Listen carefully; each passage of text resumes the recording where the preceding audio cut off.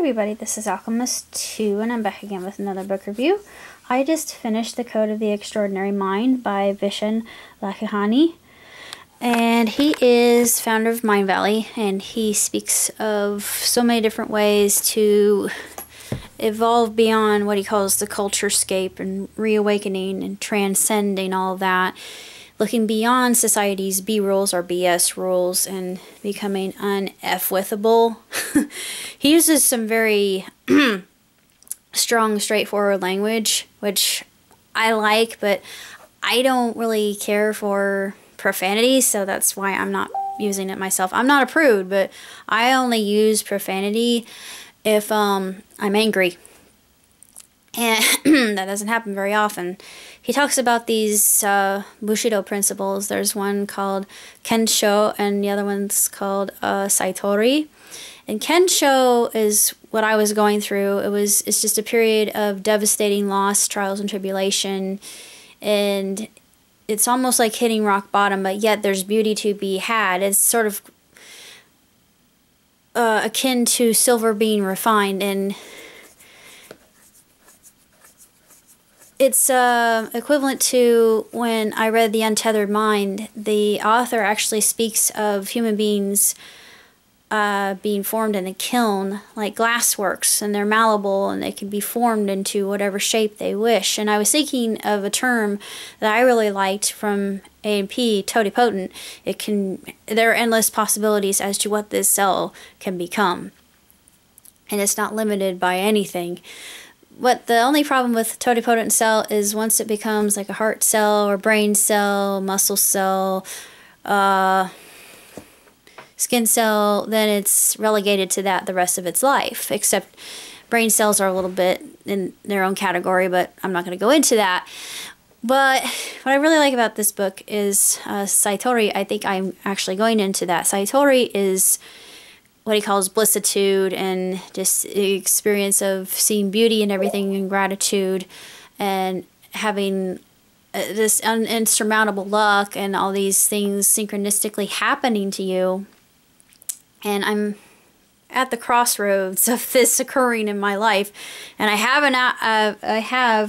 if anybody's out there watching, I have an idea. My idea, just hear me out, is called Carrying Affirmations, patent pending, copyright, please don't. This is my intellectual property. I might have to get a lawyer for this, but because I really feel very strongly about this. But this is an idea that came to me when I was reading this book, and it's basically, if you get a weekly devotional in your email, it would be similar to that.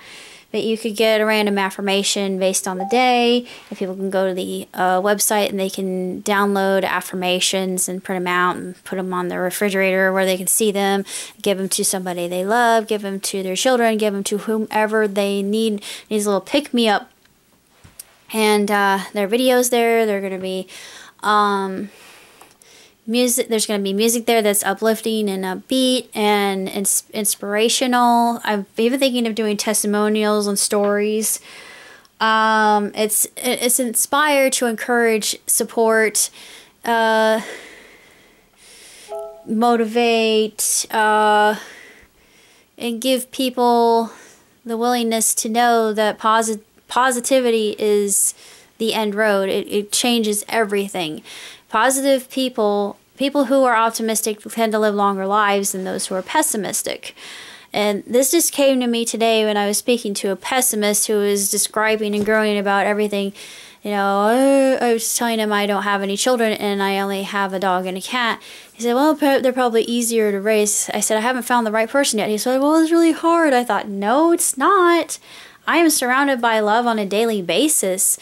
One of these days it's going to smack me right in the face. And I can't wait.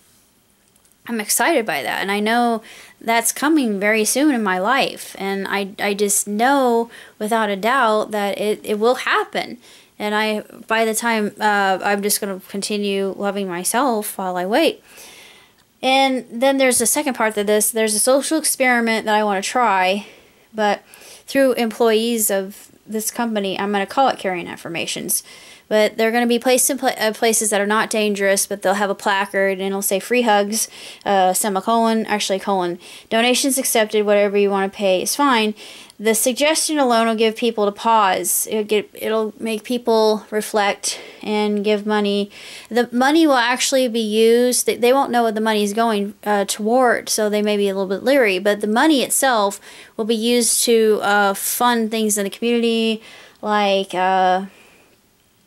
shelters, refuge cities, donations, trade school, skill training, basic car maintenance, basic home ec, interview practice, etiquette, etc. Maybe even places where they can attend school. The only stipulation would be if they would continue to use that education to further themselves, to make themselves independent. Like my friend Charlie said, a little skin in the game. Steve G had the idea for free school, which I really aspire to. However, in this economy, it's not practical.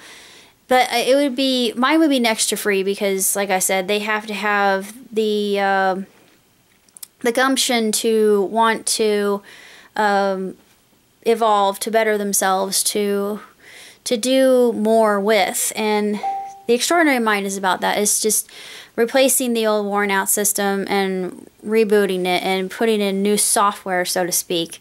New hardware, new software, do a mind hack, what Vishen calls in that case. And it's an extraordinary book, the book says.